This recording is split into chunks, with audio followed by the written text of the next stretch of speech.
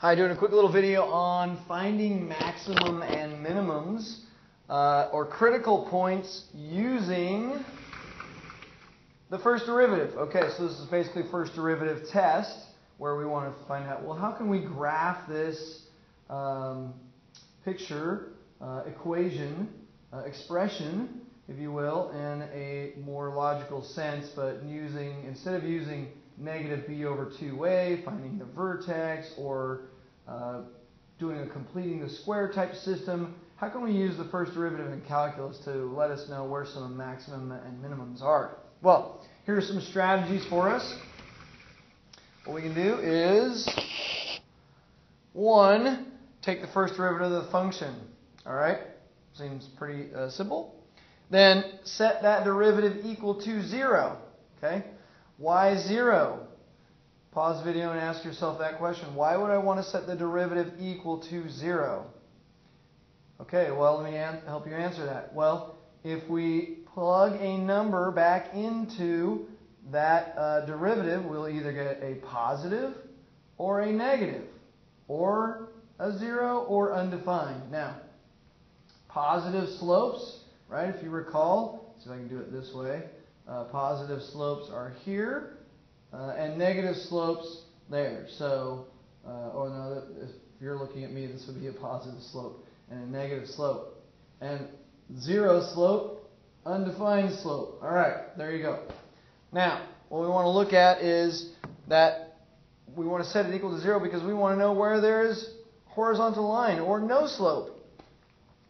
We solve for x. Once we do that, if x to some nth power, then we know we should have a maximum, a minimum number of n minus 1, approximately that number of maximum and minimums.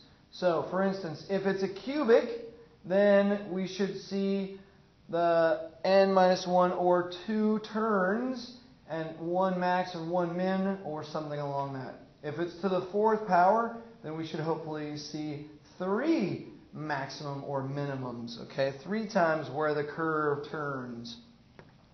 Number 4, we're going to substitute that value into the original function, and once we get that x value, we plug it back in, and we will find the y value of where that critical point is. All right, well, let's see an example. Example number 1. We have f of x is equal to x to the 4th minus 2x cubed. Well, that's f. If we take the first derivative, f prime of x is 4x cubed minus 6x squared. And we set that equal to 0. We can factor out a 2x squared, which leaves us 2x minus 3 equals 0. And we find out that our two zeros are at x equals 0 and x equal 3/2. Now, if I want to know what the y values are, then I simply plug it back in. So at 1 it's 0. So we get a y value of 0. So we know we have 1 max or minimum at 0, 0. Plug in 3/2, we get negative 27 over 16, which is about 1.23 something. So here we go. What we can do is we can draw it in a graphical representation. So here's what the graph looks like based on my test values and what the accompanying slope is. I know that at 0 and at 3/2 there is no slope. It's flat, right? A horizontal line. Now, the tangent line would be horizontal, excuse me.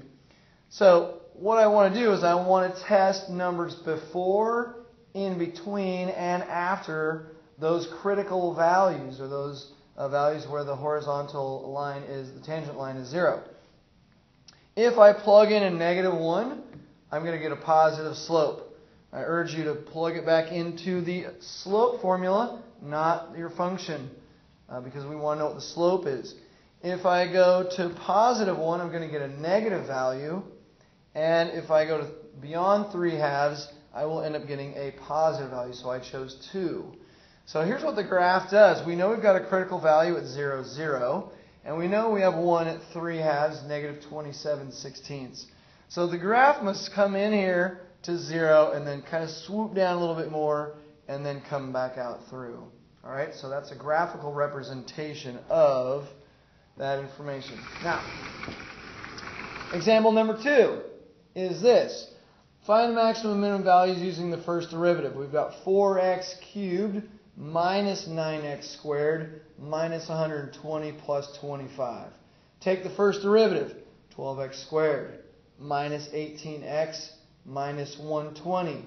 Set it equal to 0. Factor out a common factor of 6. And now we get 6 times 2x plus 5 times x minus 4 once you factor it out. You want to know how that factored? Pause the video, go back and regroup and see if you can figure out what the factors are. Next, we get one x value of negative 5 over 2 and another x value at 4. What are their respective y values? Respective y values are 206.25, plugging it into a calculator, which seems to be a relative max, and a negative value of 343. Now, we can't always assume that because it has a positive or a negative value that it's a relative max or min. So what do? Well, we have to find out and look at a graphical, or another type of representation would be a linear representation. So what we do is on a line, we plug in our negative 5 halves and 4. We have our test values here in red, negative 3, 0, and 5. So those are our test values. And I urge you to pause the video again, plug in some of these numbers or substitute the values in to your slope, right? Put it into your slope and see if you get these values out. Well, when I plugged in negative 3, I got a positive slope. When I plugged in 0, I got a negative slope. And when I plugged in 5, I got a positive slope again. So the graph in a linear fashion might look like something like this. It's going positive to the negative 5 halves value, and then negative slope back down. And then once we reach negative 343, then it's starting to go up again, or a positive slope. So it must have this relationship between. And that makes sense for a cubic, because cubics typically behave that way. Anyway, go back, rewind that, check it out. Hope you're having a great day. Thanks.